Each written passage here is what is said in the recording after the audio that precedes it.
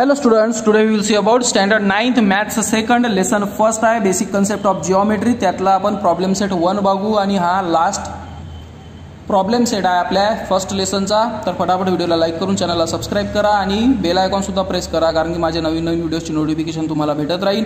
आणि एक्सप्लेनेशन दिलेला आहे सोल्युशन सोबत, म्हणून पूर्ण व्हिडिओ बघत चला. क्वेश्चन फर्स्ट आहे, select the correct alternative from the answers of the given below. Choose the correct option आहे या. How many mid points does the segment have. तर सेगमेंटला एक आणि एकच मिड पॉईंट असते. How many points R there in intersection of two distinct line. दोन line असेल तर त्यांच्यामध्ये पॉईंट ऑफ इंटरसेक्शन फक्त एकच पॉईंट असते. कोणतीही लाईन असो पॅरलल सोडून त्यांनी जर इंटरसेक्ट करत असेल तर त्यांना एकाच पॉईंटमध्ये ते इंटरसेक्ट करतात. पॅरलल लाईन तर इंटरसेक्ट होतच नाही, आणि ते आपला सेकंड लेसन आहेच. How many lines R determined by the 3 distinct point. 3 वेगवेगळे पॉईंट दिले तर किती लाईन जाऊ शकते, तर 3 लाईनही जाऊ शकते. आणि एकाच लाईनमध्ये असेल तर एकही जाऊ शकते, म्हणून 1 or 3 बरोबर आहे. Find distance A B if coordinates of A and B R -2 and 5 respectively. तर याच्यासाठी काय करावं लागते आपल्याला, जो ग्रेटर आहे त्याच्यातून स्मॉलर मायनस करत असतो, म्हणून greater minus smaller 5 minus -2. So 5 + 2 = 7, म्हणून 7 आन्सर राईट आहे. जर पी क्यू आर आहे म्हणजे हे कोलिनियर दाखवलेले आहे ऑलरेडी, तर डिस्टन्स पी क्यू आहे 2, पी आर आहे 10, तर डी क्यू आर किती आहे, तर पी क्यू आर असेल तर P Q + Q R = P R असं असते. पी क्यू दिलेला आहे 2, क्यू आर विचारलेला आहे आणि पी आर दिलेला आहे 10. सो क्यू आर = 10 - 2 = 8, म्हणून 8 आन्सर राईट आहे. नंतर आहे क्वेश्चन सेकंड. क्वेश्चन सेकंडमध्ये आहे, on a number line coordinate P Q R आहे 3, -5, 6, म्हणजे पी आहे 3, क्यू आहे -5 आणि 6 आहे आर साठी रिस्पेक्टिव्हली. म्हटल्यावर जसेच्या तसे. रिझन सांगा म्हणते का खालचे स्टेटमेंट ट्रू आहे का फॉल्स आहे. ठीक आहे, आता यांना ट्रू आहे का फॉल्स आहे हे जर विचारलं असतं तर आपण इझिली सॉल्व्ह केलं असतं, पण याच्यासाठी त्यांनी एक्सप्लेन म्हटलेलं आहे, म्हणजे रिझन विचारलेलं आहे. तर रिझन आपण देऊन देऊ त्यांना. ठीक आहे, म्हणजे त्यांची शांती होऊन जाते. तर मी ऑलरेडी प्रॉब्लेम लिहिलेला आहे का P = म्हणजे 3 आहे, Q -5 आणि R 6 आहे. तर पहिले P Q Q R आणि P R आपण काढून घेऊ. का बरं काढायचं, कारण की इकडे बघा P Q Q R P R P Q Q R P R हे देऊनच आहे ना आपल्याला, म्हणून हे पहिले आपण काढून घेऊ. सो याच्यामध्ये 3 ग्रेटर आहे -5 पेक्षा, म्हणून 3 - -5 = 3 + 5 = 8 युनिट येईल. ओके. नंतर क्यू आर आहे -5 6, तर 6 ग्रेटर आहे -5 पेक्षा, म्हणजे 6 - -5 येईल, म्हणजे 6 + 5 येईल, म्हणजे 11 आलं. नंतर आहे 6 ग्रेटर दॅन 3 आहे, म्हणून 6 - 3 येईल आणि हा 3 येईल, म्हणजे पी क्यू हा झाला डिस्टन्स पी क्यू, हा झाला डिस्टन्स क्यू आर आणि हा झाला डिस्टन्स पी आर. समजत आहे ना तुम्हाला, म्हणजे हे पहिलेच आपण काढून घेतलं. आता आपल्याला सॉल्व करणं खूप सोपं जाते. आता डिस्टन्स पी क्यू म्हणजे काय 8 + क्यू आर 11 = पी आर किती आहे 3. सो 8 + 11 3 होते का, नाही होत, म्हणून हा स्टेटमेंट फॉल्स आहे ना. आता इझी जाते ना. नंतर पी आर किती आहे 3, क्यू आर किती आहे 11, 3 + 11 पी क्यू किती आहे 8, 11 + 3 14 = 8 राहील का, नाही, तर हा सुद्धा स्टेटमेंट फॉल्स आहे. नंतर आर पी म्हणजे पी आर किती आहे 3 + पी क्यू किती आहे 8 = आर क्यू किती आहे, म्हणजे क्यू आर 11. हा स्टेटमेंट 8 + 3 11 = 11 होईल का, बरोबर आहे, तर हा स्टेटमेंट ट्रू आहे. आणि लास्ट आहे पी क्यूची व्हॅल्यू 8 आहे -पी आरची व्हॅल्यू 3 आहे आणि क्यू आरची व्हॅल्यू 11 आहे. तर 8 - 3 म्हणजे 11 होते का, नाही, तर हा स्टेटमेंट फॉल्स आहे. समजलं. अशा प्रकारे आपण इझिली आन्सर्स काढू शकतो. हा होता क्वेश्चन सेकंड. नंतर क्वेश्चन 3 दिलेला आहे, coordinates of some pairs of points R given below, hence find the distance between each pair. Coordinate दिलेला आहे तर त्याच्यातला डिस्टन्स काढायचा आहे. याचं सुद्धा मी ऑलरेडी लिहून ठेवलेलं आहे, याला फक्त आता सॉल्व करणंच बाकी आहे. 3 6 दिलेले आहे, 6 हा ग्रेटर दॅन आहे, म्हणून 6 - 3 = 3 झाला आपला answer. -1 minus -9 is equals to -1 plus 9 is equals to 8. इथे सुद्धा आन्सर संपला. थर्ड आहे 5 मायनस -4 म्हणजे 5 plus 4 is equals to 9. 0 minus -2 is equals to 0 plus 2 म्हणजे 2. नंतर x प्लस 3 ग्रेटर आहे. आता इथे थोडासा चेंज आहे. इथं x प्लस 3 आणि x मायनस 3 दिलेला आहे. तर तरीही काही प्रॉब्लेम नाही. x प्लस 3 हा ग्रेटर आहे x मायनस 3 पेक्षा, म्हणून x plus 3 minus x minus 3 याला आपण सॉल्व करू. x plus 3 minus x minus 3. ठीक आहे. तर हा मायनसचा सिम्बॉल आहे म्हणून हा चेंज होईल, म्हणून हा सुद्धा प्लस होईल. मायनस प्लस कॅन्सल म्हणून 3 प्लस 3 6. नंतर -25 हा ग्रेटर आहे म्हणून -25 minus -47 is equals to -25 plus 47. आता 47 मधून 25 मायनस करू आपण. तर 47 मायनस 25 2 म्हणजे 22. तर 22 डिस्टन्स येईल याच्यातला. आणि 80 minus 85 is equals to 80 plus 85. So 561 165 याच्यातला डिस्टन्स येईल. म्हणजे समजलं असेलच तुम्हाला मी काय लिहित आहोत ते. बघा सरळ सरळ सॉल्व करण्यासाठी आपल्याला दिलेला आहे, त्याच्यातला डिस्टन्स विचारलेला आहे फक्त. त्याच्यानंतर आहे question 4. Coordinates of point P on a number line is -7. Find the coordinates of point on the number line which are at a distance of 8 unit from the point P. Number line आहे दिलेली, त्याच्यावर -7 वर एक point आहे P. तिथून 8 unit दूरवर जे point असेल त्याचं कोऑर्डिनेट लिहा म्हणते. तर किती पॉईंट दूर असू शकते? 2 पॉईंट दूर असू शकते ना, एक पॉझिटिव्ह कडे आणि एक निगेटिव्ह कडे. समजत आहे ना तुम्हाला? आणि त्याचा आपण डिस्टन्स काढू. So there must be 2 points at a distance of 8 units on either side of the point P, म्हणजे त्याची व्हॅल्यू -7 आहे.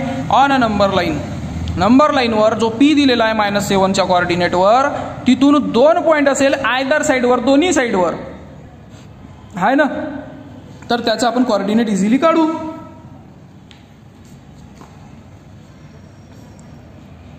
सो पहिला काय राहू शकते?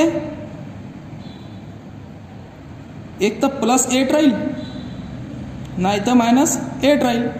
म्हणून -7 आहे आणि इकडे काय दिलेला आहे -7P आणि इकडे दिलेला 8. म्हणून हा 8 जो आहे ना हा ग्रेटर आहे -7 पेक्षा. म्हणून याला करू 8 मायनस -7 म्हणजे 8 प्लस 7 हा झाला 15. ओके, म्हणजे हे पॉझिटिव्हसाठी. नंतर निगेटिव्ह 8 जर घेतला तर -7 इज ग्रेटर दॅन -8. याला सॉल्व करू. -7 मायनस -8 म्हणजे -7 प्लस 8 म्हणजे 1. म्हणजे आपलं आन्सर काय आलं 15 and 1. समजत आहे तुम्हाला मी काय लिहिलं? तर का अशाच प्रकारे 2 पॉईंट असू शकतात ना दोन्ही साईडला. तर पहिला म्हणजे राईटवर किती असेल? राईटवर असेल +15 वर आणि लेफ्टवर जर निगेटिव्हवर असेल तर तो फक्त 1 वर असेल, म्हणजे या साईडला. नंतर आहे 5th question. Answer the following question. ABC आहे म्हणते, कोलिनियर आहे म्हणते, AC दिलेला आहे, BC तर AB विचारलेला आहे. तर आपण आतापर्यंत हेच सॉल्व करत आलेलो आहोत. म्हणून ABC दिलेला आहे. त्याच्यामध्ये ABची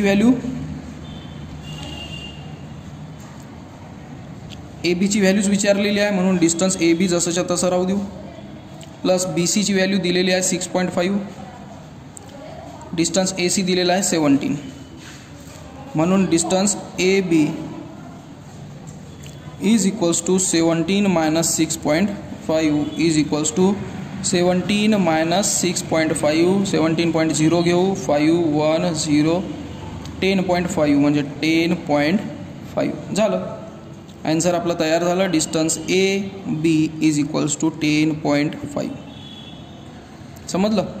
या क्वेश्चन 5th मध्ये दुसरा आहे PQR दिलेला आहे. PQची व्हॅल्यू जर PQR असेल तर PQ plus QR is equals to PR. म्हणून PQ काय 3.4 प्लस QR किती आहे 5.7 is equals to distance PR.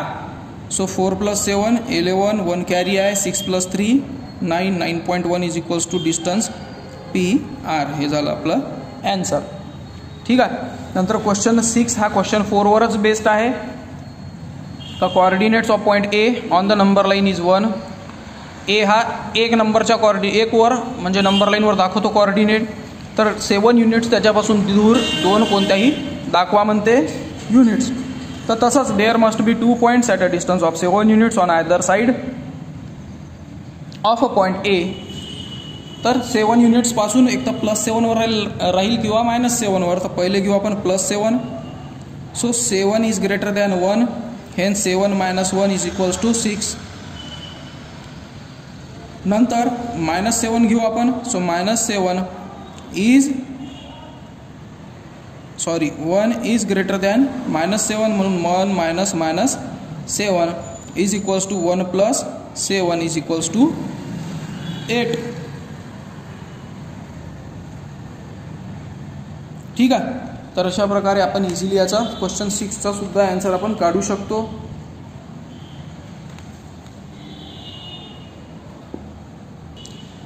यामध्ये आपण असंही चेंज करू शकतो कारण की हे 6 रॉंग असलं पाहिजे ना, कारण की एक पॉझिटिव्ह आला तर एक निगेटिव्ह आला पाहिजे.